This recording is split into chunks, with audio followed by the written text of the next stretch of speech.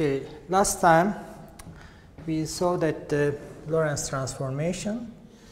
So we said that let have a frame K and another frame K prime moving with respect to the K.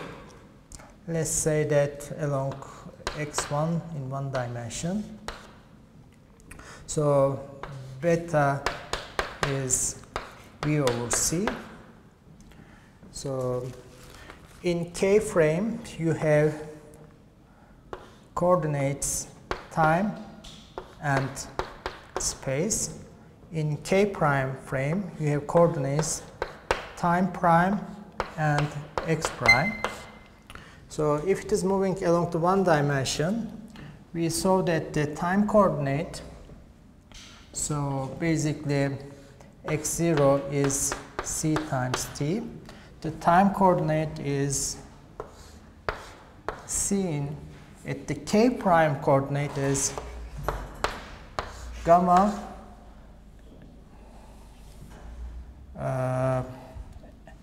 x0 minus beta x1 and x1 prime. So let's say this is x1. Yes, x1 prime is gamma x1 minus beta x0, and the other components perpendicular to the relative velocity of the coordinates doesn't affect it.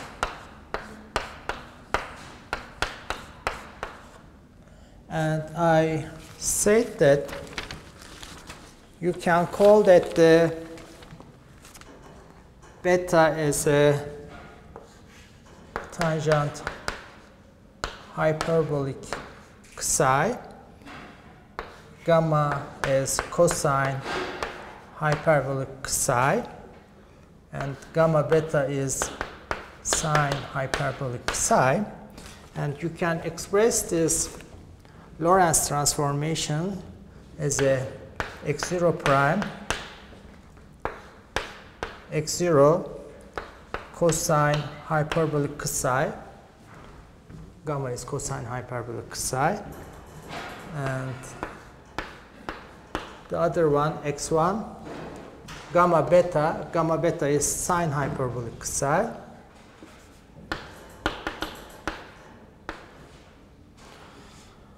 and x1 prime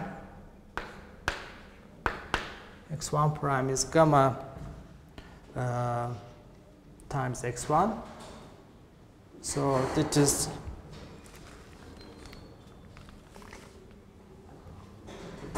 plus x1 cosine hyperbolic, which is this term gamma x1 cosine hyperbolic psi, and the other term minus gamma beta x0, so that is minus x0 sine hyperbolic psi. So this is a Lorentz transformation, and you can write this in a different format.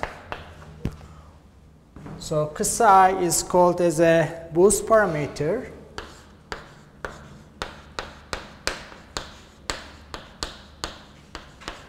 or repetitive. So we will define next week a boost matrix, and the form of the matrix will be in the following form. So cosine hyperbolic psi minus sine hyperbolic psi 0 0 minus sine hyperbolic psi cosine hyperbolic psi 0 0, and the other components doesn't affect it. So this is called a boost matrix, and it is boosted along what? Along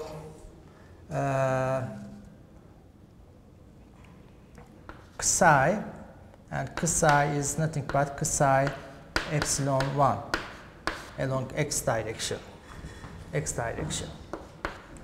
So basically, if you multiply this coordinate vector, you can find that the x0 prime is what? So if you multiply this by x0, x1, x2, and x3, so first term will be x0 cosine hyperbolic, the other term will be minus sine hyperbolic psi x1, and this will be minus sine hyperbolic x0, this will be x1 prime x1 cosine hyperbolic, and this will be what? x2 prime is equal to x2, and this will be x2 is equal to x3, x3 is equal to x3 prime. So the form is written in your book in 3 dimensions. So I am not able to derive the boost matrix in 3 dimensions. I can give you the derivation and put the derivation to the internet or distribute to you, because it will take, if I derive this, it will take 1 or 2 hours extra. So one thing I want to mention to you, if you have a rotation, the situation is the following. Suppose that we have 4 by 4 boost matrices, and we have 4 coordinates time x1, x2, x3. So if you have a rotation in the space, you can use this, but the structure is the following. Suppose that, think about the rotation, so x, y, z. If you think about the rotation along z-axis, so let us call the omega is a rotation angle along the z-axis. Let's call this is a epsilon 3. So rotation along the z-axis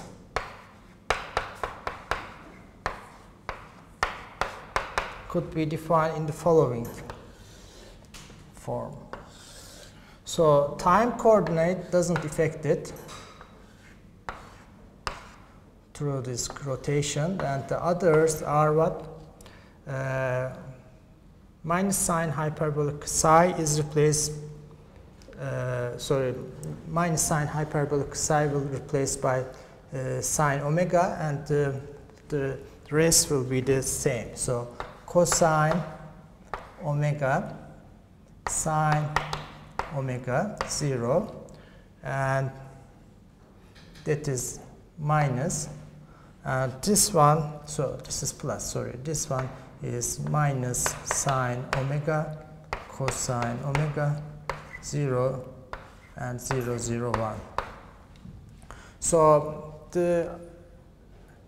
if you make a rotation along z-axis, the situation is the following.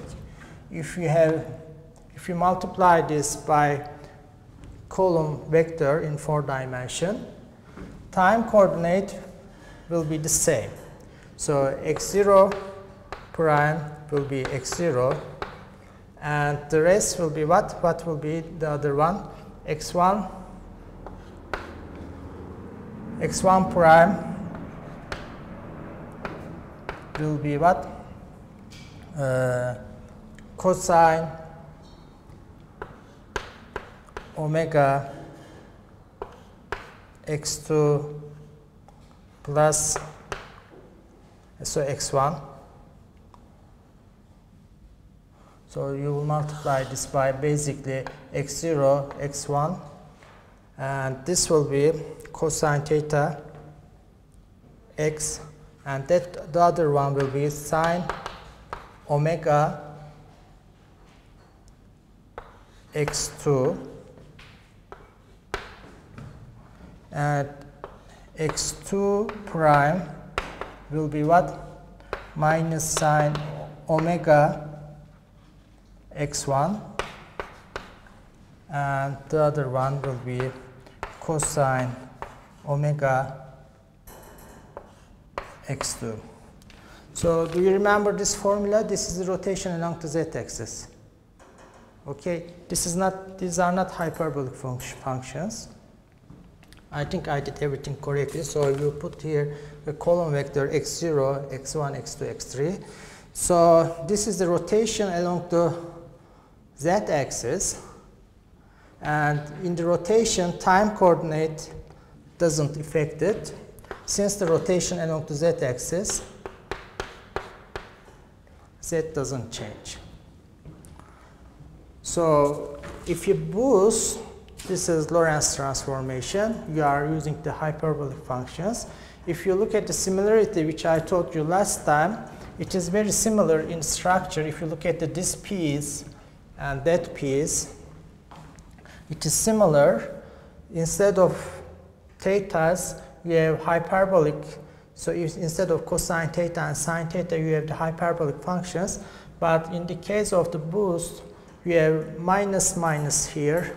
But in the case of rotation, you have plus minus sine theta. So this is the one of the things.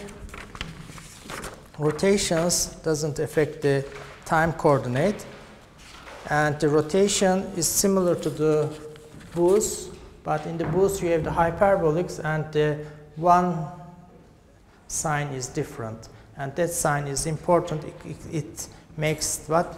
C square, t square minus x square. But here, the magnitude of the vector is x square plus y square. So we have discussed that the time dilation. We have seen that the definitions of the scalar product of 4 vectors. And now we will do applications related with the scalar product. So basically, you have the 4 vector CT, X, time and space time coordinates, or 4 vectors, sorry. And if you define a 4 vector for a 4 wave number in the following format, omega over c and wave number. So as you see that, we will see that this is related with the energy, this is related with momentum later, not today, next time. If you consider that the scalar product of these two, what is the scalar product of these two? How we can define the scalar product? Do you remember? We are multiplying the time coordinates, and we are taking the dot product of this thing with the negative sign. So if you remember that the definition of the A dot B, what was the A dot B? A0, B0 minus A dot B. Definition of the scalar product in 4 dimensions. And we said that this is invariant in any Lorentz frame. That is nothing but A0 prime, B0 prime minus A0 prime dot B0 prime. So if you look at the scalar product of these 4 vectors, what you are going to obtain? You will obtain what? Ct times omega over t, that will be omega t, minus k dot x. This is the scalar product of these 2 vectors. If you go to the other inertial frame, this length will not be changed. But what will be changed? Length, this scalar product is invariant in any Lorentz frame, inertial frame. But if you go a different frame, so frequency will be maybe a different frequency, time will be different, and wave k and x prime are all different. So basically, this is nothing but the invariance of the scalar product. So A dot B is equal to A dot A prime dot B prime. And if you have one vector is a space and time, if the other vector is the 4 wave number, wave number and that is related to the energy. If you take the scalar product, so multiply the time coordinates, then subtract the scalar product of the x and k. So do you remember what is this? So you are familiar with this. What is this?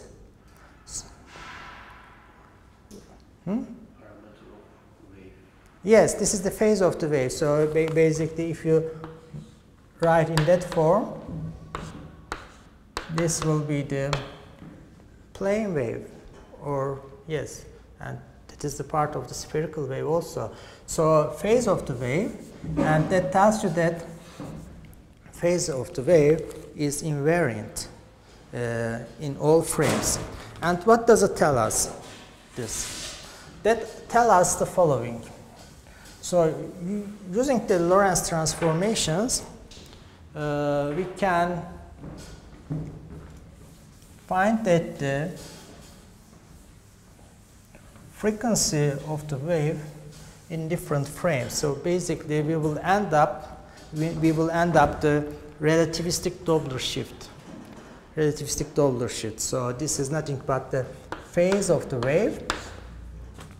And let us play these terms and try to find the frequencies.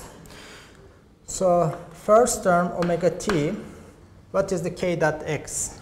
So in general, if you have a k frame and k prime frame, if it is moving with some velocity, or beta is v over c, if you have an x vector here and x prime vector there, and if you have a k prime and k, let's say you have the k and k prime, so anything you can think.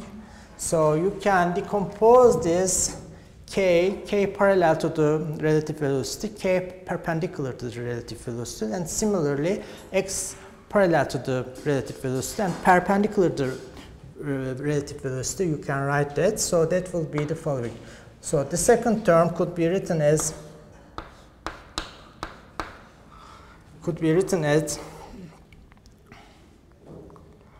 k parallel x parallel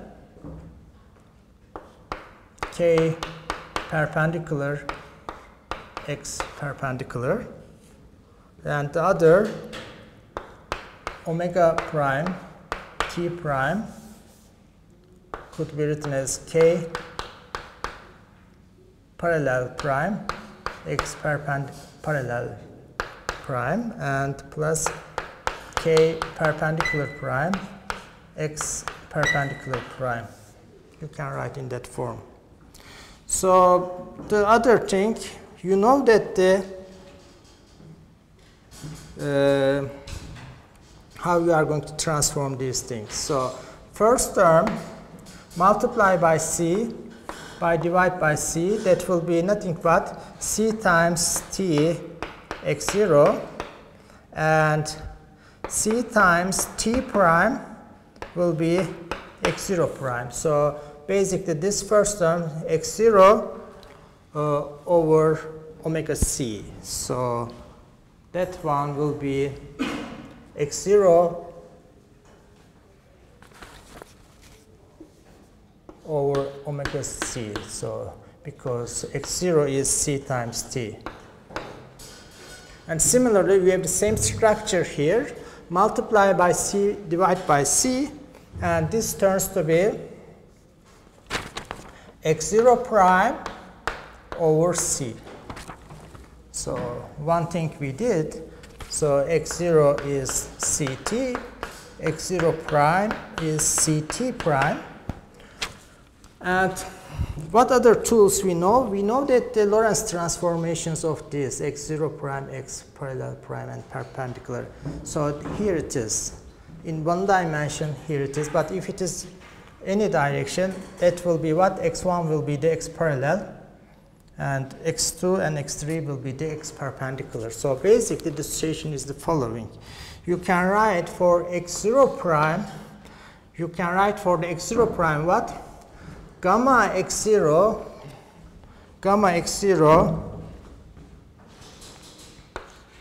gamma open parenthesis x0 minus beta x1. So what is beta x1? Beta x1 is nothing but beta x parallel. It's parallel component. So that is equal to beta x parallel. And what we have? We have this one, x parallel prime. What is x parallel prime? X parallel prime will be what? This one will be the parallel component. So gamma x parallel minus beta x0, that will be. So that will be gamma x parallel minus beta x0. How about the perpendicular components to the relative velocity of the frames? Perpendicular components doesn't affect it. So basically the perpendicular component will be the x perpendicular itself. So if you insert these informations, what you are going to obtain? So let us insert this information. Omega over c x0 minus k parallel x parallel minus x perpendicular. Let us try to equate these things right hand side in the coefficients of the x0 and x parallel and x perpendicular. So the easiest term is the x perpendicular. So x perpendicular is times, so if you take the coefficient of x perpendicular, this will be what? K perpendicular prime x perpendicular. Instead of x perpendicular prime, right? X perpendicular. This is the easy one. Then try to collect the things at the coefficients of the x0 and x parallel. So x parallel. So let us try to collect the coefficients in the x0. What we have in the x0? We have omega prime c gamma, and we have what else? Minus plus gamma beta. So basically, that will be omega prime over c gamma. That is the one term. What is the other term? Minus plus gamma beta. And what else? Gamma beta. So in the coefficient of the x0, let me tell you again. We have what in the coefficient of x0? We have what? Omega prime over c times gamma from here. Other x0 is here, and that is nothing but gamma beta minus plus and k parallel prime. So this should be equal to gamma beta k parallel prime. We can control this result. So let me take this to go a little bit away.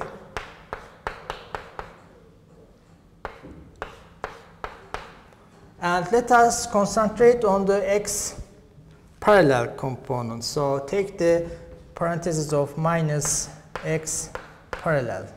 If you take this parenthesis, what you will have? You will have what? Beta gamma omega prime over c. Beta gamma omega prime over c. This term. So if you take the x parallel parenthesis, you will have what? Omega prime over c gamma. All of them there. What else you will have? You will have what? Gamma k parallel prime. So you will have in the minus parenthesis, that will be k parallel prime gamma and the rest. So let us look at whether I did the calculation or correct or wrong. So according to my notes, it's okay. So let me look at again x parallel. So we have what we have minus gamma beta omega over prime over C, and in here we have gamma times K prime. So if you look at the all coefficients, you can easily see that their all coefficients should be equal to each other. That tells you that K perpendicular is equal to K perpendicular prime. This is the easiest one. And the other, let us look at the coefficient of the x parallel. So this is the coefficient of the x parallel. So that tells you that K parallel is equal to this whole stuff, and that is nothing but the following. K parallel, if you take the gamma parenthesis, that will be equal to gamma K parallel prime plus beta omega prime over C. If you take this coefficient, so x parallel and x parallel here, and take the gamma parenthesis, that will be that. So this is K parallel in terms of K parallel prime. You can take the inverse transformation easily, then you can tell that K parallel prime is equal to gamma K parallel, beta goes to minus beta, omega prime is unprime over C. This is the inverse Lorentz transformation of that you can do. And if you're interested in with the coefficient of the x0, you will have what? Omega over C. So we are coming to the relativistic Doppler shift, because we will relate the omega in terms of omega prime or vice versa, and we have information about how the perpendicular and the parallel components relative to the frame motion of the frames of the wave numbers change, vectorial form of the wave numbers. So if you look at this coefficient, you have what? Omega prime over C,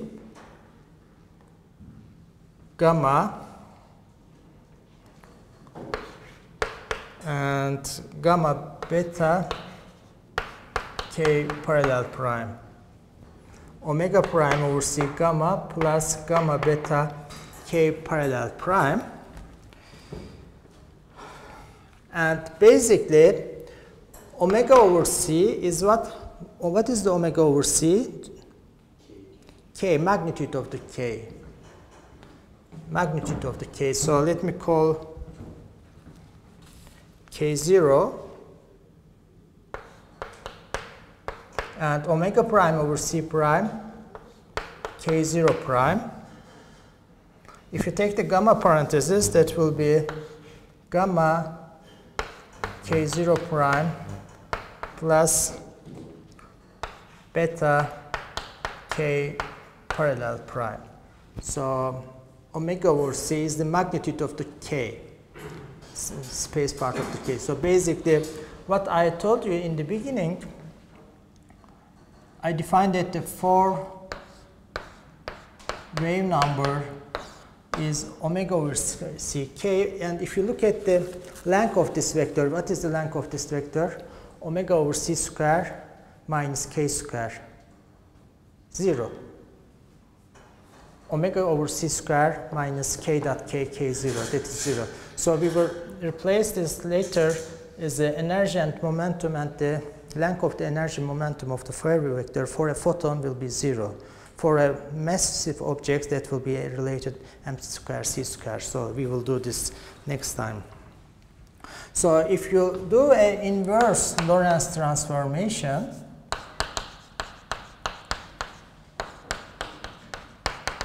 to this one, you will end up with K0 prime, gamma prime will be unprime, and beta will be minus beta k parallel.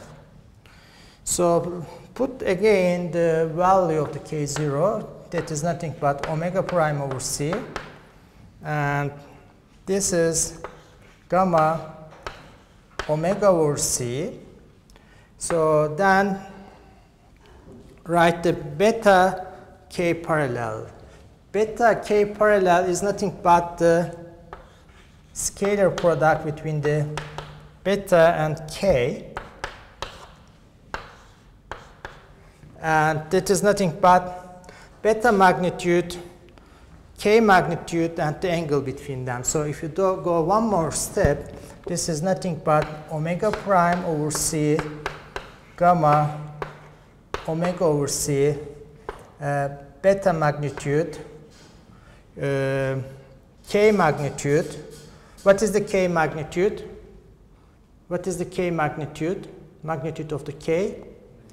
Omega over c, and the angle between them, cosine theta, and cancel the all 1 over c's, and take the omega parenthesis, and you will find that omega prime is equal to gamma omega 1 minus beta cosine theta. So this is a relativistic Doppler shift formula. So what does it tell? So the interesting part of this, so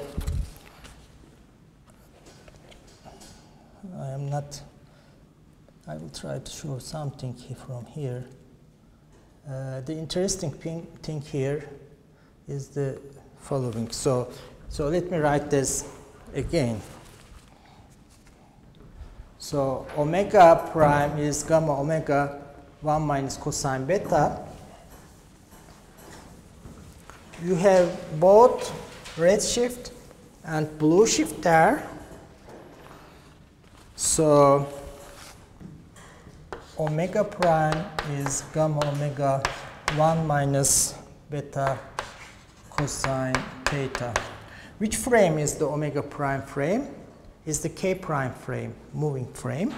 And when this angle is 0, then you have one choice, 1 minus beta gamma omega. The other choice is gamma omega 1 plus beta. So that corresponds to theta equal to 0 and theta is equal to pi. When the frequency is lower, that corresponds to redshift. Wavelength is increased, so that should be redshift. And when the frequency is increased, wavelength is decreased, it is called a blue shift. But you are interestingly seeing another thing. What is the another thing? Even the angle is pi over 2, you have what? A Doppler shift. So if gamma is high, still in 90 degrees, you have a Doppler shift, and that could be seen only special theory of relativity. So this is the consequence of the special theory of relativity. So Einstein published, I think, this 1907, 2 years after the relativity paper, published this information. But the difficulty is the observing the Doppler shift in pi over 2, because at pi over 2, if one frame and another frame, at pi over 2, they are closest distance, and the way is more longitudinal, hard to observe this. So basically, I looked to Google, and I am going to show you the simulation also. The experiments are one experiment is the atomic spectral lines, 1938. The other is the Mesbayer effect, but the interesting that I find that the other observational effect is the redshift and the blue shift from the source of the black hole binary. So basically what is done is the following. So you have a companion star and a black hole here and accretion. So towards the accreting black hole, there is a relativistic jets.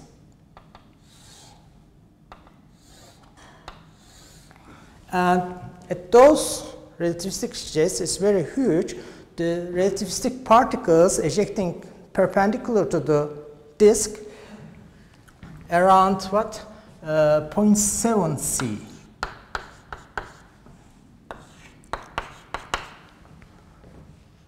And this is precessing, this disk is precessing at a time scale of 172 days. Okay? So the observer at the Earth sees that the Doppler shift from the emission lines. And sometimes it's redshifted, sometimes it's blue shifted. So when this is moving, is precessing, sometimes close to us, and the velocity of the particles towards the observer, we can see as a what? From our observation point, as a, if the particles coming to us, we can see as a blue shift. And at the 80 days later, the structure is like this. This stream goes away from us, and we can see as a redshift. So basically, doing a lot of statistics of the lapse of observations of the 162 days, you can have several redshift and blue shift data. But what you have to do, so it should oscillate between red and blue, but the mean value should be something not zero. If you look at the upper and lower, the mean value will be gamma omega. So this is observed for a source name is a SS433, and from that source, it is they conclude that the main effect is the due to the relativistic Doppler shift, and even the angle is 90 degrees, you have still Doppler shift. So the people who publish this data, I know this, so I find in the Google, and I was a postdoc in 20 years ago, and I worked with the same data, but in completely different process.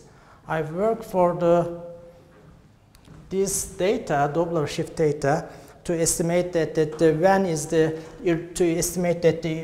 irregularity of the precession of the disk, but the same data is used to find that the relativistic Doppler shift. So here I can give you the simulation also here, it is seen. So when the particle moves in forward direction, you have more blue shift, and in backward direction you have red shift, but even in 90 degrees you can have a red shift also. So you can pass this to your friends. So this is the case of the SS433. These are blue and red shifts, and this is a simulation of the relativistic particles. So you can distribute this also from the Google. Now, one other thing I want to show you that you can pass the Mac to your friends. So the other thing, this is the relativistic Doppler shift, and what does it tell us? That even in 90 degrees you have still Doppler shift, but this is actually related with the time dilation also. The other thing, you can look at that how the light is changed if you have a frame moving in high velocity, because we know that the K perpendicular and K parallels are transformed differently. So let us investigate that how the light beam change.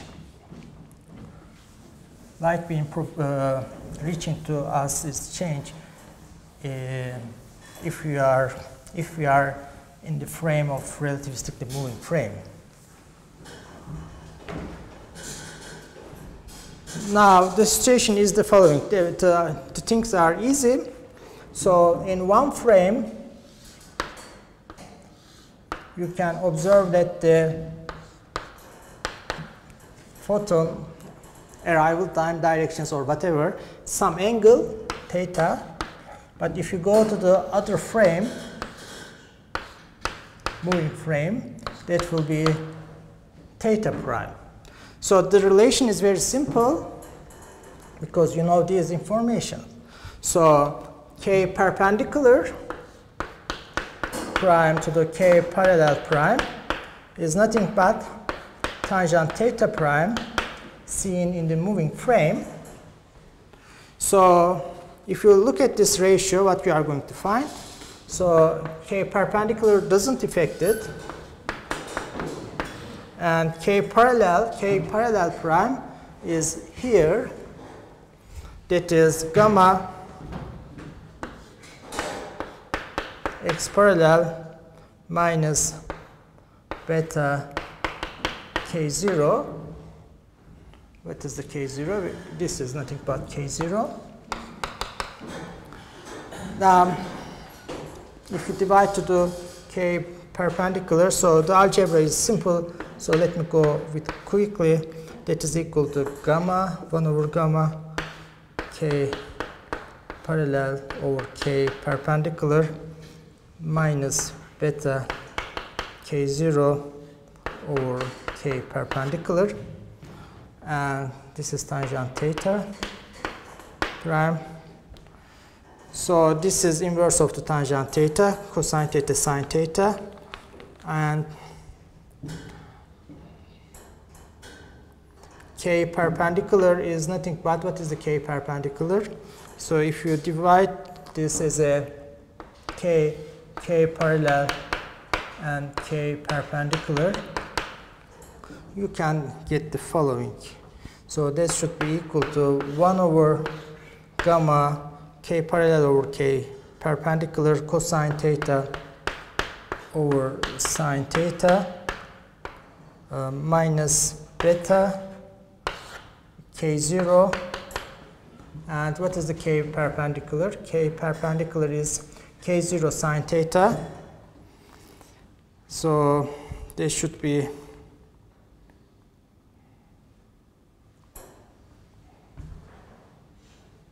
k0 sine theta.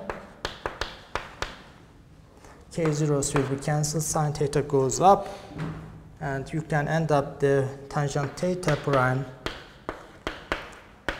The angle of the beam seen in the moving frame is sine theta over gamma cosine theta minus beta.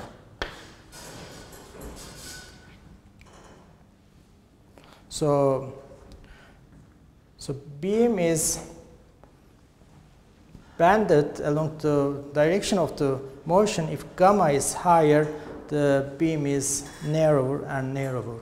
So in the simulation, you are seeing that there, if the observer is moving at high speed, in the forward direction you have low frequency, that is blue, but in behind you have more higher frequencies, and in the top again it is higher, but all of them is banded by an angle theta prime. So that is all for the relativistic Doppler shift. So the next thing I am going to do, addition of velocities, but we have only 10 minutes. I am skipping the addition of velocities to the next time, and we will also talk about the energy and momentum of the relativistic particles. Then we will look at the some simple properties of the Lorentz transformations, which are the covariant and the contravariant transformations. We will define that the metric tensor also. So that's all for today.